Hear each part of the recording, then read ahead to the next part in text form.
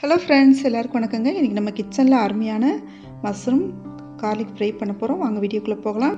இந்த mushroom garlic fry taste வந்துட்டு ரொம்பவே அருமையாக இருக்குங்க. இது சப்பாத்தி நடுவில் வச்சு சாப்பிட்றதுக்கு அருமையான ரெசிபிங்க. அப்புறம் வந்துட்டு எந்த குழம்பு வச்சாலும் சரி, சைடிஷாக இந்த மஷ்ரூம் கார்லிக் ஃப்ரை ரொம்பவே அருமையாக இருக்கும்.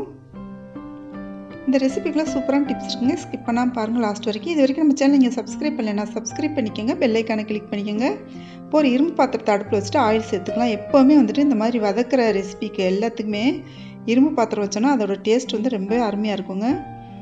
இதுக்கு முன்னாடி நான் வந்துட்டு இந்த பூண்டு பற்களை இது மாதிரி முழுசாக வந்து ஒரு சின்ன குழவியில் வச்சுட்டு தட்டி தோல் உரிச்சிட்டு எடுத்தாச்சு. 1-2 தட்டி வச்சாச்சுங்க. அப்புறம் மஷ்ரூம் கட் பண்ணி வச்சுருக்கேன், மல்லித்தலை கட் பண்ணி வச்சுருக்கேன், ஒரு பெரிய வெங்காயம் கட் பண்ணி வச்சுருக்கேங்க.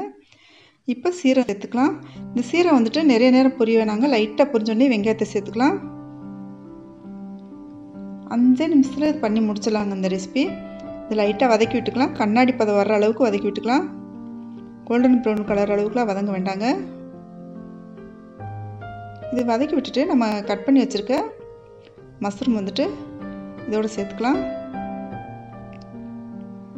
சேர்த்துட்டு அதையும் நல்லா வதக்கி விட்டுக்கலாங்க. இதில் நம்ம ஒரு சொட்டு கூட தண்ணி சேர்க்க போகிறது இல்லைங்க. இந்த மஷ்ரூமில் இருந்துட்டு கொஞ்சமாக தண்ணி கசிஞ்சு வந்துகிட்டே இருக்கும்.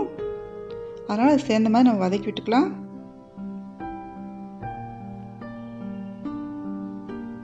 இந்த மஷ்ரூம் நம்ம வந்துட்டு எப்போவுமே கழுவுனோன்னா உடனே கழுவிட்டு எடுத்துடணுங்க. தண்ணியில் ஊற போடவே கூடாது. அதோடய ஃப்ளேவர் எல்லாமே தண்ணியில் இறங்கி வீணாயிரும். அதனால் வந்துட்டு நம்ம கழுவுனோன்னா உடனே கழுவி நம்ம வந்துட்டு எடுத்துடணுங்க.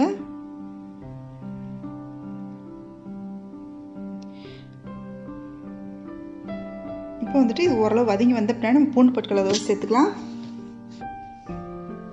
பூண்டு பற்களையும் சேர்த்துட்டு நல்லா வதக்கி விட்டுக்கலாங்க.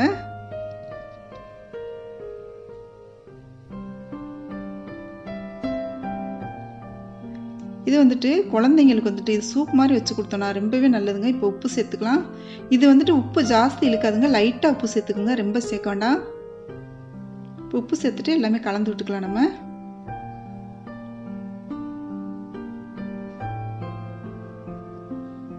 இப்போ அது நான் பாருங்கள் நல்லா வதங்கி வந்துருச்சு பாருங்கள்.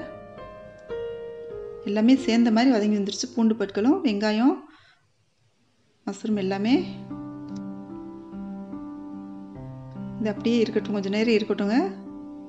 அந்த ஈரப்பதம் எல்லாமே வந்துட்டு இழுத்துரும் இந்த டைமில் வந்துட்டு. இப்போ பாருங்கள் நல்லா சுருங்கி வந்துருச்சு பாருங்கள்.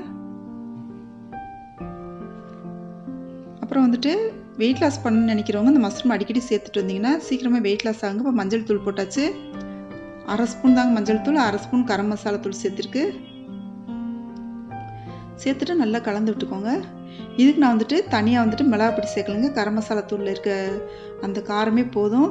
இது வந்துட்டு கரெக்டாக இருக்குங்க. காரம் எல்லாமே சரியான ருசியாக இருக்கும் இந்த ரெசிபி. உங்களுக்கு காரம் வேணும்னா நீங்கள் சேர்த்துக்கோங்க. இப்போ ஒரு 1/4 ஸ்பூன் சீரக பவுடர் சேர்த்தாச்சுங்க. சேர்த்துட்டு நல்லா வதக்கி விட்டுலாம்.